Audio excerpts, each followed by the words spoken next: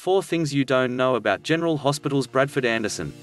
General Hospital fans always expect to see a new face or an old face or a face that's new but goes by an old name around here. It's how soaps work. We have recently learned that the amazing Bradford Anderson is about to make his appearance in Port Charles, and we thought you might want to get to know more about him before it's his turn to grace the screen with his many talents and the role he's taking on. You know him as Damian Spinelli, and that's because he's amazing in the role. Well, guess what? He's back, and he's probably better than ever. Let's get to know more about the talented actor. 1. His mum encouraged his career path. Growing up in New Hampshire, his mother was a big local theatre buff. In fact, she worked for the local theatres, and she was the one who encouraged her kids to develop a love of the theatre as well. She did all she could to get both him and his sister into the acting industry, which we would say has worked out well for him and for his family. He didn't get any work until he was 6, but Hugh was cast as Tiny Tim in A Christmas Carol at that age. It was just the start for this talented actor, too. 2. He's a married man with some kids.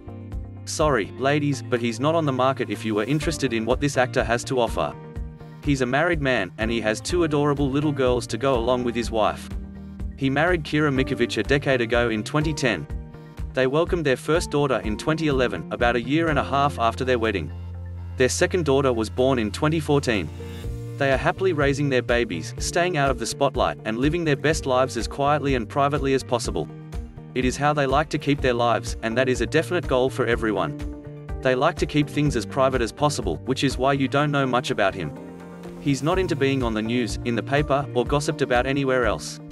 He is someone who chooses to live in the public eye, but he maintains as much privacy as he can, which is not easy. We are impressed with his ability to stay true to himself and his family, and all while he's keeping his life on the down low. If you know, you know, but most of us just don't know when it comes to this family. 3. He's not as youthful as he appears. Now, we aren't saying he's old. He's not. He is 40, which is basically the new 25. However, looking at Bradford Anderson would lead you to believe he's all of 17. He's so youthful looking, and we want to know what he's using, how he's doing it, and what his secrets are. He looks younger than some of the youngest kids on the show, and that's quite the feat. Now, we are also wondering where the major skincare companies are when they are looking for someone to promote their products. Perhaps it is his youthful smile or his playful haircut, but the last thing you would expect of him is that he's into his 4th decade with 2 kids and a wife. 4. He's Emmy nominated for this role.